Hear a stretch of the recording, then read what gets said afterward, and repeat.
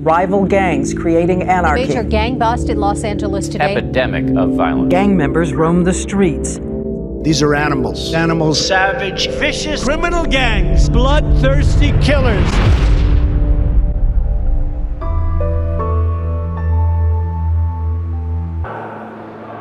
You never get prepared for a future because they think you don't have a future. I had no clue as to how to do this stuff, you know, on the internet. I don't have no work history really, because the reality of it is that I'm gonna keep aging and I don't have nothing to back me up. What have I done with my life? And I got scared. I couldn't go get a job anywhere because they were not going to hire felons. Jack in the Box, Burger King, all these places, they won't hire me. I didn't have no more chances. They call him Pops and Father G. Jeezy. This is a portrait of me from a guy on death row. And this I'll see you, I promise, is his church. I've seen folks who are completely despondent and can't conjure up an image of what tomorrow's going to look like. But I've never met a monster. I've never met an evil person. Never. This Jesuit priest has buried more than 200 people, many of them under 18 years old, all lost to gang violence.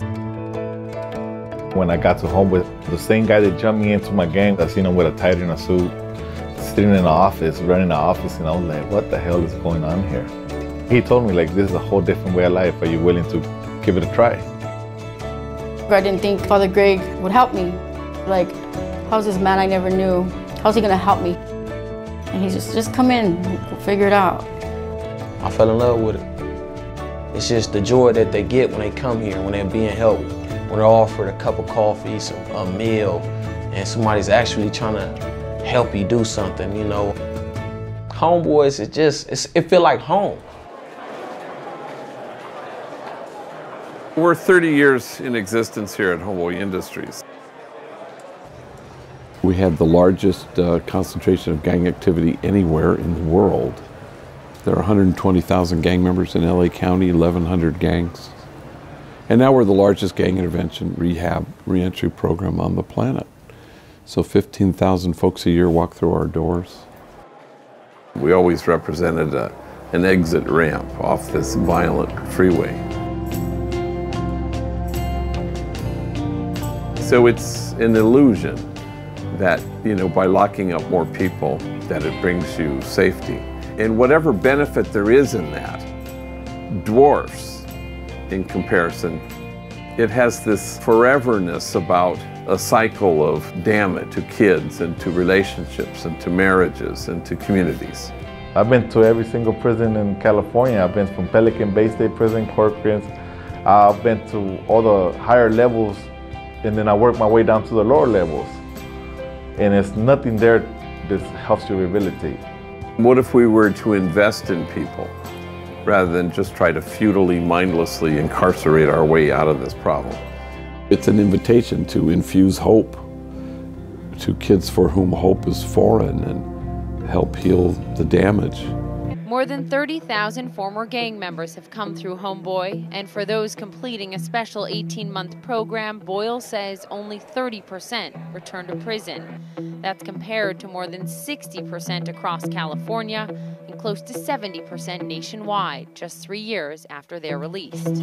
Why are your numbers so much better? Well, I think a lot of times, you know, we have a menu and list of services to deliver. And then we become the DMV, you know, it's like now serving number 43. So what do you need? So you need counseling, okay. Parenting, good. Anger management, and we sort of dispatch people, but we don't do that here. What they do at Homeboy is job placement, mental health counseling, legal aid, solar panel installation training, and much more. Then a bond developed that's stronger than even their family and certainly stronger than their gang. I went through all these classes. Substance abuse classes, the anger management, there was a leadership class. Legal services, GED, job resource, Pathways to college, domestic violence, NA, AA, computer lab. I started taking parenting classes. First I started taking them because they have free food. And all those tutors that don't give up on you, they want to drill you every morning before you had your coffee. It was real hard. It's helped me become the father that I always wanted.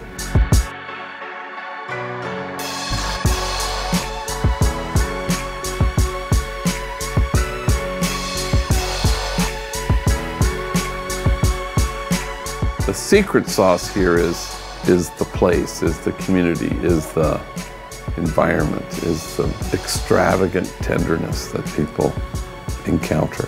I never thought about 401k. And he showed me the whole breakdown of a 401k and how you can start saving and everything for the future. But now that you're saying that, yeah, I would like something like that. No wonder these white people keep their shit straight, huh? Because they got a 401k. Now I'm a homeowner. You know, it's 3 years out after doing 18 years in prison. You could go hiking? I thought that was for white people. What is the most profound thing that has happened to you here?